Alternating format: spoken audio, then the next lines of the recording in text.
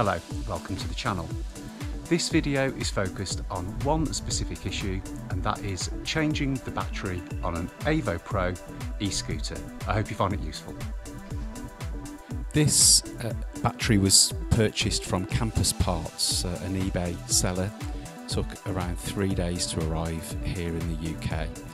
And the image for the battery was slightly different to the one that arrived, but these are the parts that I used to change the battery.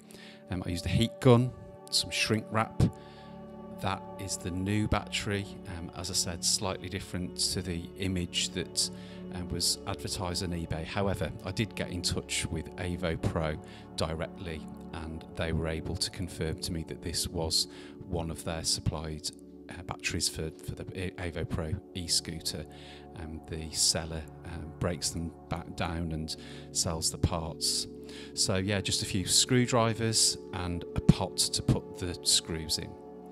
It's often very difficult to work on e-scooters, just because of the shape and how they fold. So the way that I tend to do it is to fold the scooter pole to one side, and then I can lay the scooter down flat, enabling me access to the battery compartment. There are very many screws, as you can see, to the battery compartment, so it's really helpful to get a tub to put the screws in so you don't lose any. Yeah, a top tip there. This is the battery compartment. Really, there's only a couple of things in there: the battery itself and the motherboard. And I've changed the motherboard a while back following a fault that I had. So you can see that there's already some shrink wrap on some of the cables. It will look slightly different to yours, and I'll go on to explain that later on in this video. So just removing a couple of the old cable ties there that helped keep the loose cables neat and tidy. And there are only 2 cables that go to the battery. You'll see that you can't really go wrong in terms of understanding which ones they are and connecting them back up. If you've ever taken the battery cover off, you'll see lots of this black plastic, which is the waterproofing that's been used on most of the connectors. So I've found that the best way to remove this is a heat gun just on quite a low setting, and that melts the waterproof plastic coating, as you can see there.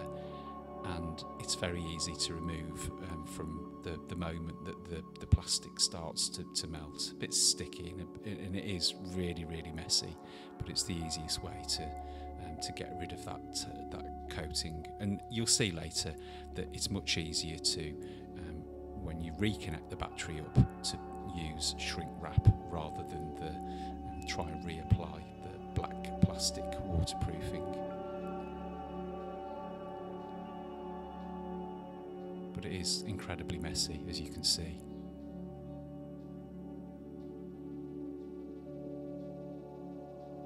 So just removing the last parts of the plastic coating there. And then that will enable me to move on to remove the shrink wrap from the other main connector. So enough of the coating there removed to be able to take the connectors apart. That's the most important and crucial element to this. So yeah, as I said, I put some shrink wrap previously on the battery connector here, so just removing it, and I think it just shows how effective the shrink wrap is. It's pretty difficult to take off. Take a lot of care cutting it off if you have used shrink wrap before. So the 2 connectors you will see you can only plug them back in one way. You can't make any mistakes in how you connect them back together. So 2 lots of connectors for the battery. This is the new battery, and as I said, it's been removed from a brand new scooter and stripped down for parts. So this again had some of the black plastic waterproof coating on. So I thought it'd be useful just to remove that and make sure that the shrink wrap has got something to adhere to. But yeah, once again, a very messy job, but worth doing well. So we're at that point now where you can disconnect the battery, move the cables out of the way, and take the old battery out, I should say. And it's held in by 3 spacers, which hold the battery in pretty tightly, really. So you can see there's one of the spacers, and the battery compartment is completely exposed now. So you can see once the battery's out, there's not an awful lot of space really, but that's the old battery that's been removed there. So applying the new shrink wrap, it's always much easier to put the shrink wrap on the scooter side rather than on the battery side. You've got more cable to put the shrink wrap onto.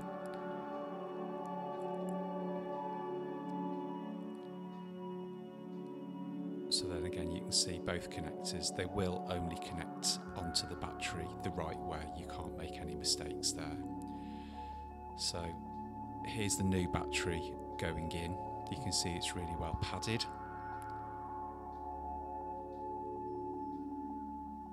I'm just making sure that that's lining up correctly.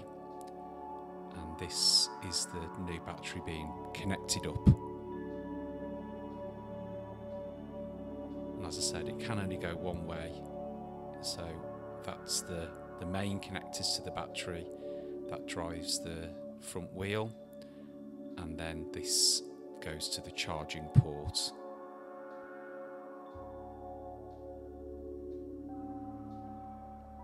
And that's it. It's a much simpler task than I think you could ever imagine, really.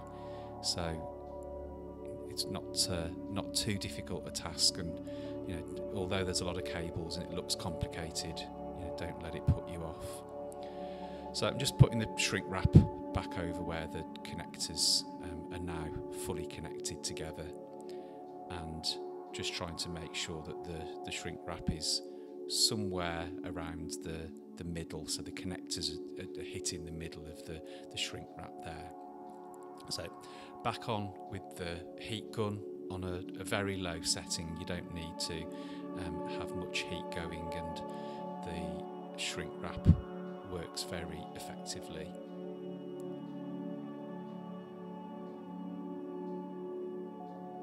So just the 2 lots of connectors there, as you can see. And it's as simple as that. The next task really is just to get all the cables back together neatly and tidy using a couple of cable ties. And that is it.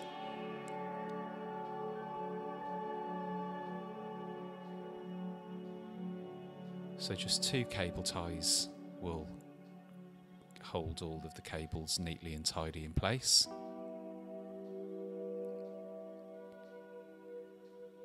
And it's important to get this part right so you don't get any cables trapped when the lid goes back onto the bottom of the battery compartment. As I said, definitely worth taking your time here.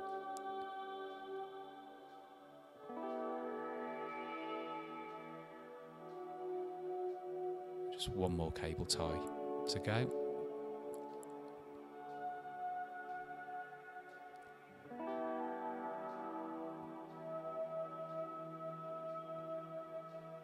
So you can see there's plenty of room for the tray to go back on. Just snipping the cable ties off. And that's pretty neat. So back on with the tray.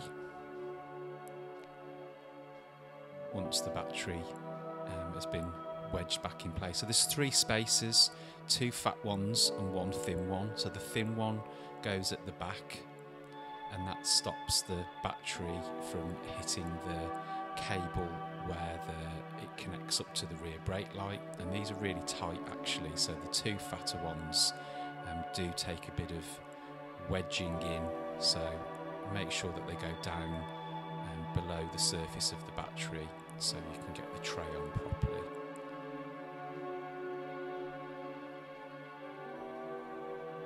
Happy with that. So there's the tray arm, and back in with all of the screws that need to go back in. This is probably the part of the job that takes the longest, really, is making sure that all the screws go in and that you don't cross thread them. So yeah, again, once take a bit of care not to cross thread.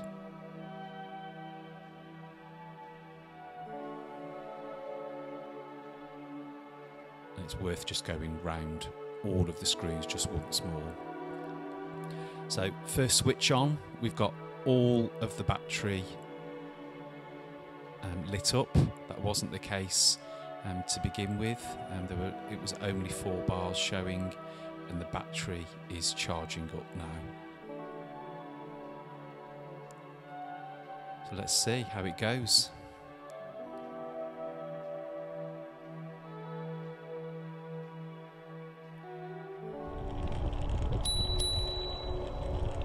It certainly felt like on this first test ride, the battery was working very effectively, back up to 19 miles an hour according to the speedo.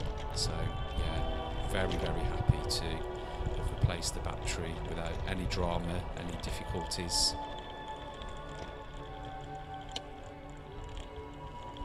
And sort of back down this gradient towards home, all good.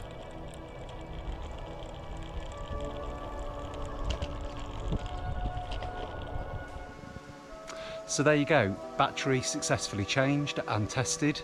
I hope you enjoyed the video, hope you found it useful, and as always, please like and please subscribe to the channel.